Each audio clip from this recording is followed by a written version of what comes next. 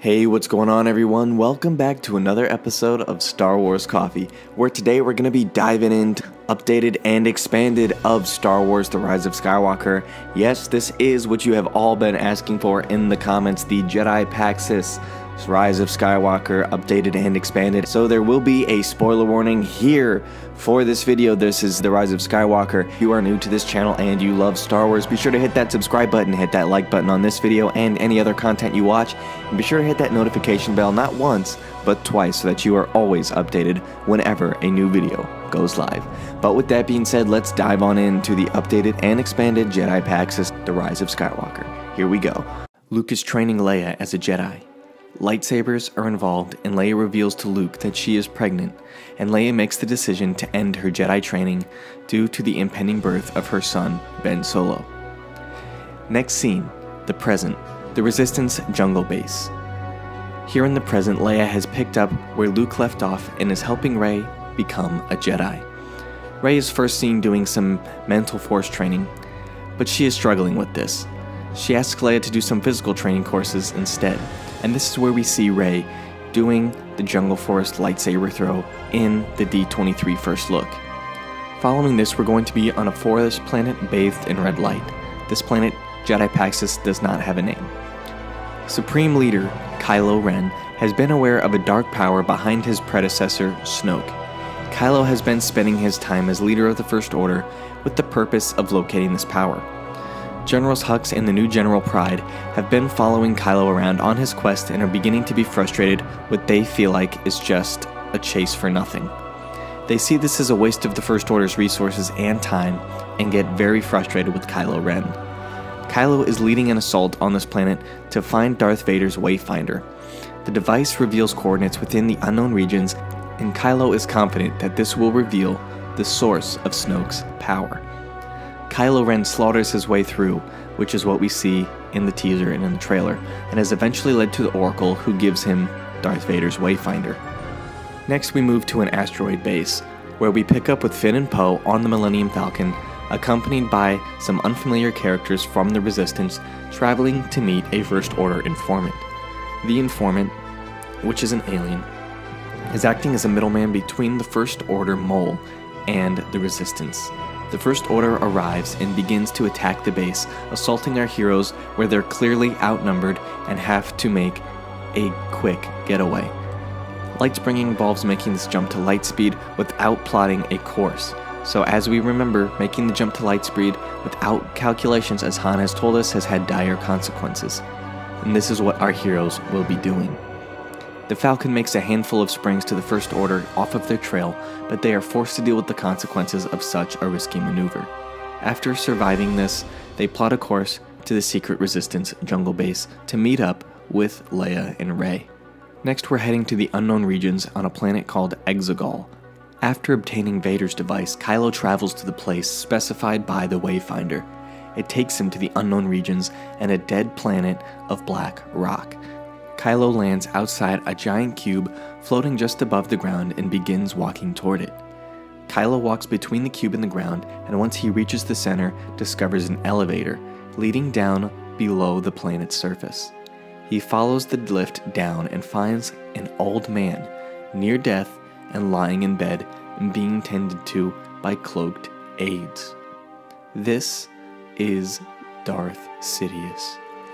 Kylo initially dismisses the old man, knowing the Emperor died over 30 years prior to the forest moon of Endor's collapse. Feeling that this must be a trick, Kylo claims that there must be some other explanation, such as the man being a clone. Palpatine refutes this idea and affirms that he has indeed survived his fall. After his defeat at Endor, he left the known galaxy and traveled to the unknown regions to rebuild his empire. Despite his skepticism, Palpatine begins to reel Kylo in and subsequently tells him of something known as a Force dyad. The Force produces two incredibly strong users, and when they unite together, both become stronger than either one could be on their own. Palpatine tells Kylo that he believes this is him and Rey. Palpatine tells Kylo that he wants him and Rey to rule after he is gone. Palpatine orders Kylo to bring Rey to him and to turn her so that the dyad will be strong, a unified force of darkness. Palpatine also reveals that he has been amassing an armada of Star Destroyers equipped with Death Star tech, each one capable of destroying a planet on its own. General Hux and General Pride are tasked with rounding up children in large numbers to train and staff his armada. Next we go to the Resistance jungle base, where Finn and Poe return to the Resistance, bearing the knowledge obtained from their encounter with the First Order informant. The duo brings the knowledge to General Leia Organa and tell her what they know about Kylo's mission to the unknown regions, but without any leads of where he went or how he got there, the Resistance is at a dead end. Leia mentions that she might know someone who was sinking a leak between the unknown regions long ago and may be willing to help. Leia dispatches the two of them, along with Rey, Chewbacca, and BB-8, along with C-3PO, to Pasaana to meet with her contact and see if he may be able to provide any help to the Resistance. Next we travel to Pasaana. When our heroes arrive on the planet, they discover a giant festival is going on. What they thought would be an easy mission has now turned into a much more complicated affair. They attempt to lay low and blend in. Unsurprisingly, Chewbacca struggles to blend in as a 7-foot-tall Wookiee with prying eyes. Rey encounters an alien in the crowd who takes a liking to her, presenting her with a handmade necklace as a gift. She is asked her name and she responds Rey. When asked her family name, she replies she doesn't have one. At this time, Kylo establishes a connection with Rey through their Force bond. The conversation ends with Kylo grabbing the necklace from around Rey's neck. The necklace proves to be the key to the First Order discovering their location. After the connection ends, Rey warns her comrades that the First Order is on their way, and they must hurry to find Leia's contact. It is at this point, instead of finding their contact reveals himself, after having spotted Chewbacca out of the crowd. The contact is none other than Lando Calrissian. Greetings and introductions are exchanged, and Lando tells them of a dagger that helped them find what they seek. Many years prior, Lando and Luke went in search of this dagger that was once owned by a Sith loyalist named Ochi. They tracked Ochi to Pasaana when the trail went cold. When met with the question why he never left the planet after the search for the dagger, Lando tells them that he had a young child at the time of his and Luke's quest. While they were out searching for the dagger, the First Order stole his child.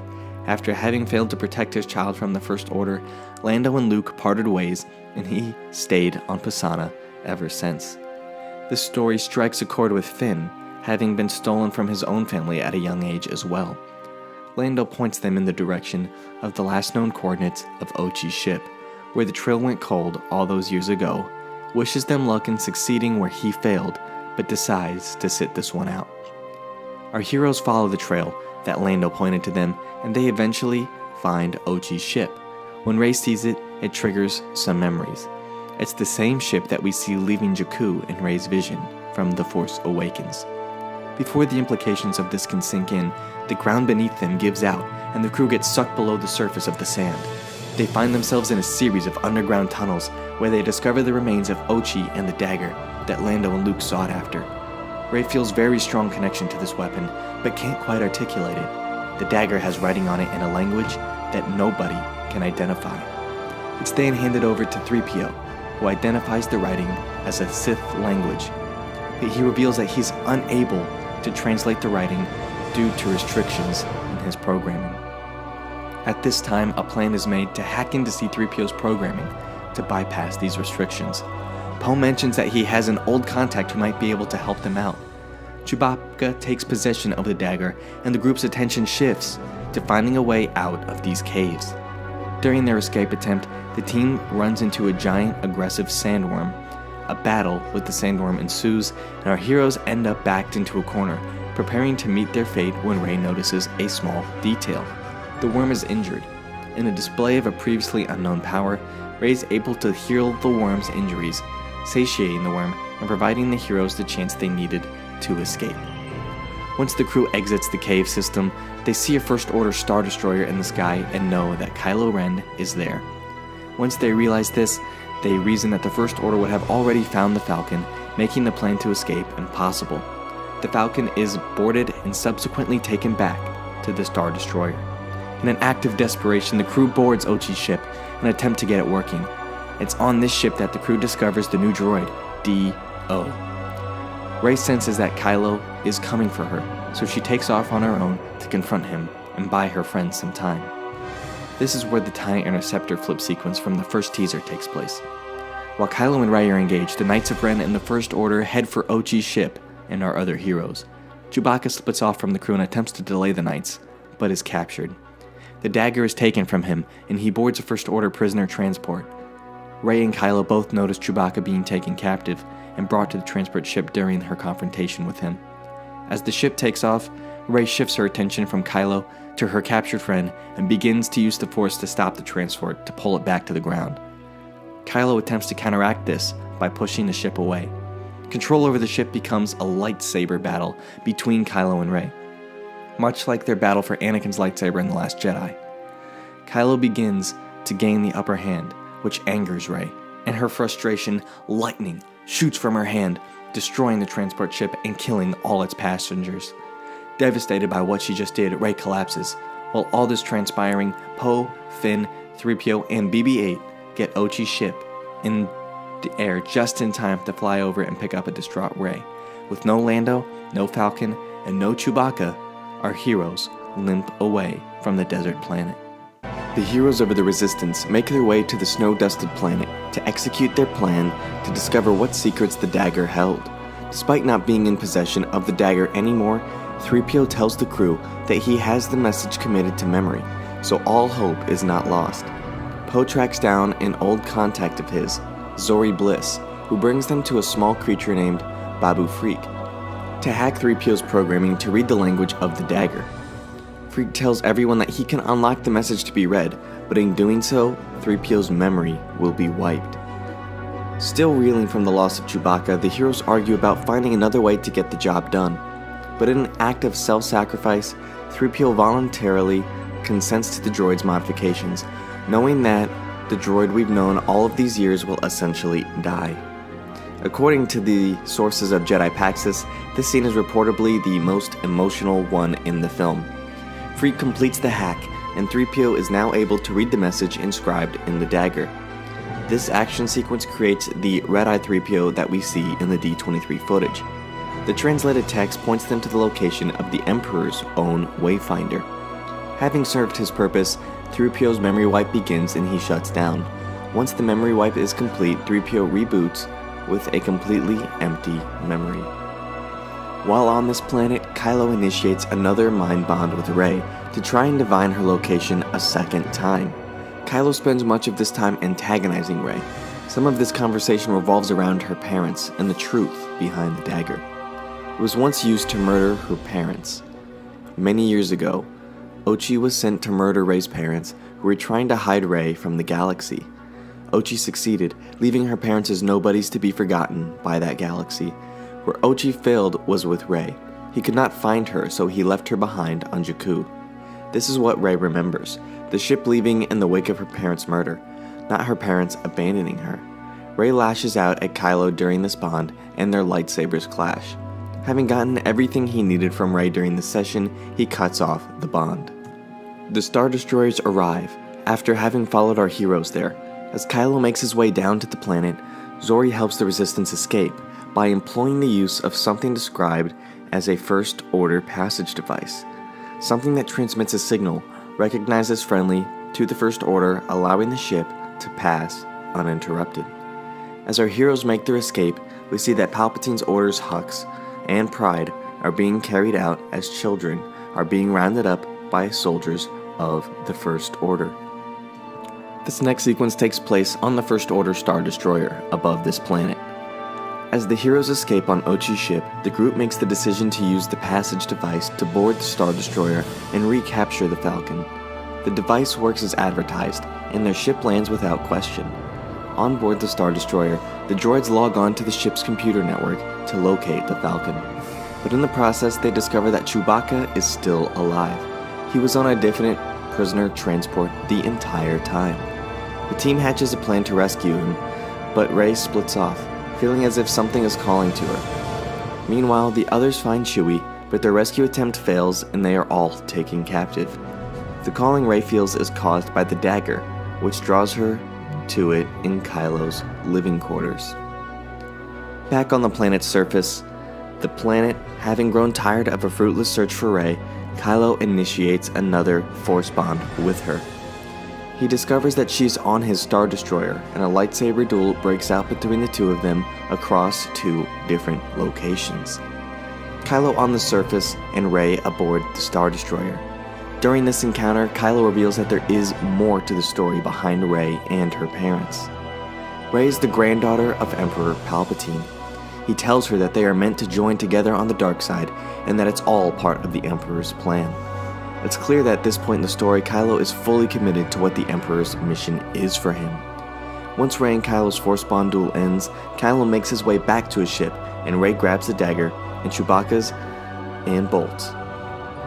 Rey bumps into a fresh-minded C-3PO along the way, hands him Chewbacca's effects and the dagger, and tells him to make a run for it while she stalls Kylo. When it appears that all is lost for our heroes that have been captured by the First Order, General Hux arrives and surprisingly not only allows them to escape, but points them in the direction of the Falcon. Hux was the mole within the First Order that Finn and Poe had received information from.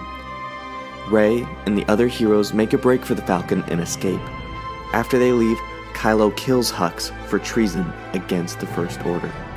From this point forward, General Pryde is the sole commander of the First Order military.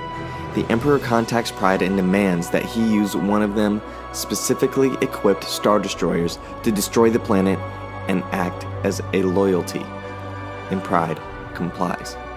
Next we travel to Endor, where the information gleaned from 3PO's translation of the dagger's writing leads to the location of a second Wayfinder device, which turns out to be aboard the wreckage of the second Death Star on the forest moon of Endor. Along their way to the wreckage, the crew comes in contact with a person named Jana. It is revealed that she was press-ganged into the First Order service as a child, but eventually escaped and found her way to Endor, where she has been living for some time. At this time, it is revealed that she is the child that Lando lost to the First Order all those years ago. Jana provides Rey with transportation to get to the Death Star wreckage. Rey makes her way to the wreckage and begins climbing her way through its twisted remains. She eventually reaches the Emperor's throne room and discovers a chamber connecting to that room that contains the second Wayfinder. Rey approaches the object and picks it up, which induces a vision of a possible future for herself. It is in this vision that we see the dark side Rey, as seen in D23 footage. Jedi Paxis also confirms that his sources have told him that we hear the Emperor's voice in this scene. The vision shocks Rey, and she stumbles back into the throne room where Kylo Ren is waiting for her. Kylo takes possession of the Emperor's Wayfinder, destroys it, and indicates to Rey that the only way to get another Wayfinder is to go through him and take Vader's. A lightsaber battle ensues, beginning in the throne room and eventually transitioning to the exterior wreckage among the waves. Back to the Resistance jungle base. Off in another part of the galaxy, while Kylo and Rey clash lightsabers, a bright light in the universe begins to fade. Leia is dying. Before her death, we hear the voice of a familiar hero come to bid her farewell and pass on a last bit of knowledge. As their battles rage on, both Kylo and Rey sense the death or respective death of mother and mentor. They both react, but Rey recovers from the shock sooner and leverages that moment to take Kylo's weapon from him and stab him through the chest with it. In the aftermath of their concluded duel, Rey declares to Kylo that she will never be like him and fall to the dark side. She exercises her newfound healing ability to save Kylo from death, steals his ship along with Vader's Wayfinder aboard it, and takes off, leaving her enemy behind. After Rey leaves the forest moon, the remainder of the Resistance crews board the Falcon along with her newfound ally Jana, having spent the duration of Rey and Kylo's fight repairing the ship, and return to the hidden base on the jungle planet. Broken and defeated, Kylo Ren remains on the wreckage of the second Death Star when he is visited by a vision of his father. Han speaks to his son, telling him that it's never too late to return to the light and make the right choice. This conversation has a profound effect on Kylo, and in a symbolic gesture, he discards his lightsaber and walks away from darkness and the identity of Kylo Ren, returning to Ben Solo. Following her experience on the Death Star, Rey returns to the island on Ahch-To. Throughout the course of the film, she has given in to her aggression, nearly killed her friend by unleashing a stream of lightning on a ship, learned that she's the descendant of a Sith Lord who reduced the Jedi to numbers that they had yet to recover from, even half a century later, saw a vision of herself as a servant of darkness, and stabbed her enemy through the chest in anger. Her most recent encounter with Kylo was the last straw, and Rey has now made the decision to follow the example set by Luke and exile herself on the island where the Jedi began. Rey scuttles the ship she stole from Kylo and throws the repaired lightsaber originally constructed by Anakin Skywalker in after it. A ghostly hand snatches the lightsaber out of thin air as it's being thrown. It's Luke Skywalker. Luke's conversation with Rey is said to be encouraging, yet realistically grim in tone. Luke knows firsthand what it's like to face Palpatine, and it's not an easy task. Rey must confront Palpatine in the same way that Luke once had to confront Vader. Luke encourages Rey by telling her of the faith Leia had in her. She saw potential within her and hoped that Rey would be able to restore balance to the Force once more, just as Anakin once did. Rey supposedly asks to speak at Leia at one point, but Luke responds by telling her that Leia has not yet completed her training and cannot yet feel her distinctive consciousness within the Force. By the end of their conversation, Rey is re-energized for the seemingly insurmountable task that lies ahead of her, and agrees to leave the island. Having destroyed the ship she used to come to on Ahch-To, Luke raises his own X-Wing, previously seen submerged in the coves of the island, to allow Rey to face Palpatine. In addition to the starfighter, Luke gifts Rey with a lightsaber that once belonged to Leia. He tells her how Leia left her saber with Luke when she stopped training, and Luke kept it on him. He then points Rey to where he kept it safe in his hut.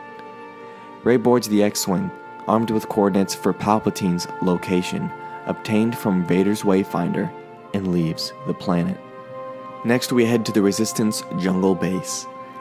After returning to the Jungle Base, several things happen. After seeing the sacrifice made by 3PO, R2 reveals that he has a backup of C-3PO's memories in his archives and is able to restore the droid to a mostly whole state. My sources believe this backup memory to have been created sometime around the time of The Force Awakens. It's an older C-3PO, but it's better than no 3PO at all.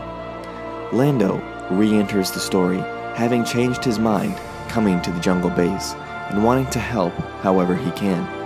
It is at this time that Rey begins transmitting coordinates into the unknown regions obtained from the Wayfinder to the Resistance. The Resistance mobilizes, readying themselves for the impending conflict. Moving to the unknown regions in Exegol, Rey follows the coordinates found in the Wayfinder to the same spot Kylo did earlier in the film. Rey lands outside the giant cube floating above the ground and makes her way through the same underground passages. The cube, composed of black rock, floats several meters above the ground and is so massive that one corner cannot be seen in frame. As Rey travels down into the depths of the planet, giant Sith statues can be seen, where Rey and Kylo's experiences begin to differ, come in with Rey discovering Palpatine.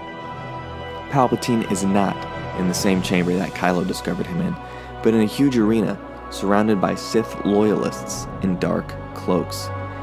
In the grandstands, Palpatine is being supported by some kind of mechanical arm, possibly connecting him to life support machinery. Rey begins to confront Palpatine. During this conversation, Sidious reportedly confirms Rey's lineage and goads her on to take up a lightsaber and strike him down, very much like how he encouraged Luke to do with the same thing 30 years prior, telling her that only in killing him will she gain the power needed to save her friends. Palpatine also apparently makes statements alluding to the belief that Vader could not betray Luke due to their familial bond, and that the same kind of bond would ultimately cause Rey to do whatever the Emperor wishes. During his taunts, the sickly Sith opens the roof of the stadium chamber, revealing that the sky above is filled with Star Destroyers, soon to be embroiled in conflict with the approaching Resistance. As the battle between the First Order, Empire, and the Resistance begins to rage in the skies above them, Rey gives in to the Emperor's commands and decides to strike him down. Through means that are still a bit foggy to me, Ben Solo was able to leave the wreckage of the Death Star and his former persona behind and travel to Exegol with the purpose of joining Rey to help her face down Sidious. Before leaving the Death Star's wreckage, Ben abandoned Kylo's lightsaber, so now he's walking into a war zone with no weapon. When he arrives on the planet, he encounters the Knights of Ren, who are guarding the entrance to the arena where Rey and Sidious are. Ben reportedly dispatches each of them using only the Force. After doing that, he enters the arena as Rey is about to strike the Emperor using Leia's blade. Ben grabs Anakin's lightsaber and warns Rey to reconsider what she is about to do, to not kill the Emperor in anger. Seeing Ben arrive pleases Sidious. He then uses his power to bond them together and begins to siphon power from that bond and direct it into himself. As the power flows into him, the once silky and decrepit Palpatine stands tall and strong once again, restoring himself to a much younger, healthier state. Now we go to the skies over Exegol. While all this action is happening on the ground, much more explosive events are happening in the sky. The Resistance and the First Order are locked in battle. The details I have on what happens during this branch of the plot are a bit sparse at the moment, but here's what I have been told. The Resistance arrives, and they are confronted with hundreds of Palpatine's Sith Star destroyers. Their goal is to take out the flagship of their destroyers, where General Plaid is located. Taking out the flagship will supposedly sever communications with the rest of the fleet, and prevent them from being able to navigate the perils of the unknown regions. At one point, during the battle, Finn and Jannah, joined by others, land on Pride's flagship to destroy it. They recognize this as essentially a suicide mission, but Finn and Jannah in particular see they may have to pay as worth it to prevent more children from being abducted like they once were. One of my sources described it to me like a D-Day type mission for the Resistance, where they attempt to land onto a moving Star Destroyer amidst the battle scene. Having returned to full strength, Palpatine shoots lightning into Ben, forcing him to fall into a bottomless abyss, never to be seen again. Sidious then shoots lightning into the sky at a Resistance ships. He reportedly continues to make statements about how Rey will join him. In defiance of this, Rey grabs both Anakin and Leia's lightsabers, and Palpatine turns his wrath on her. It's lightsaber versus lightning, and at this point, when it seems like they have all hope is lost, the spectators of Luke and Leia come to her aid. They jointly work toward overpowering the Emperor, deflecting his lightning back toward himself, killing him and unleashing an explosion powerful enough to make the arena start to crumble around them. Darth Sidious, at last, and the Sith Lords is finally dead. At the same time, Finn and Jannah complete their mission and succeed in destroying Pride's flagship. The two are prepared to go down with the ship, but are rescued at the last second by the Falcon. Rey escapes the crumbling arena. Back on the Resistance jungle base, having won the day, the survivors of the battle regroup at the jungle base and celebrate. What follows is apparently celebration across the galaxy, once again mirroring what is seen at the end of Return of the Jedi. Back to Tatooine. For the end of the film, the heroes then travel to where everything began, the desolate, sand-swept planet of Tatooine. Between defeating Sidious and at this moment, Rey has disassembled Anakin and Leia's lightsaber and used their components to construct one of her own that contains a yellow blade. Rey buries the leftover pieces beneath the Tatooine sand at the site of Lars' homestead. As Rey turns to join Finn, Poe, Jannah, Chewie, R2, 3PO, BB-8, and D-O, a stranger calls out to her. The stranger apparently speaks of how nobody has been seen around this land for a very long time, and asks Rey for her name. This is the second time in the film that this question has been posed to her, but unlike her response on Pasaana, Rey has decided who she was. She gives the name Rise Skywalker to the stranger, adopting the name of her masters and revealing the primary meaning of the title of the film. As Rey begins to rejoin her friends, she catches a glimpse of some familiar glowing figures watching over her. The assembly of heroes look off into the distance at the horizon of the desert planet and watch twin suns set on a universe filled with hope. The end.